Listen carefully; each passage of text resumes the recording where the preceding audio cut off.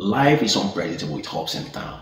Trusting God is crucial during difficult times, as His unchanging character provides a fair foundation. When life throws a curveball, trusting in God becomes more important.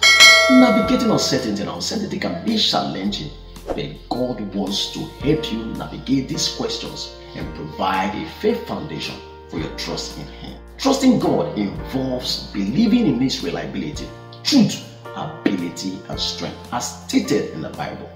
Trusting God is more than just a feeling, it is a choice to have faith in His word. Even when circumstances may change, God is consistent, worthy of trust, as He is the same yesterday, today, and tomorrow. Trusting God is not about ignoring your feelings or reality, but living a life of belief and obedience to Him. How to trust God? Now that you know what it means to trust God, how exactly can you do that in your everyday life?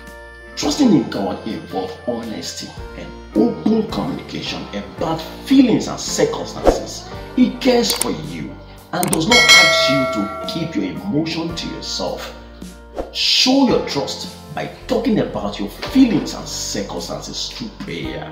Trust in God and His word. When life is hard, act on obedience and trust that He will take care of the rest. Look to God for security in difficult circumstances, and God is kind and patient with you, will definitely see you through. My soul is overwhelmed with sorrow to the point of death. He said to them, "Stay here and keep watch." Going a little further, he fell to the ground and prayed that if possible, the hour might pass from here. Abba, Father, he said, everything is possible for you.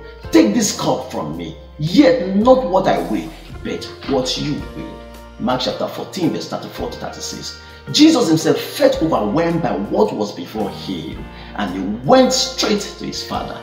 He cares for your heart. He pays attention. How comfortable is it to know that the God of the universe is also paying attention to you? Knowing that God is for you will strengthen your trust in Him during times of hardship and the unknown. Here are several practical ways to trust God in your everyday life. Watch my next video on these practical ways and stay blessed.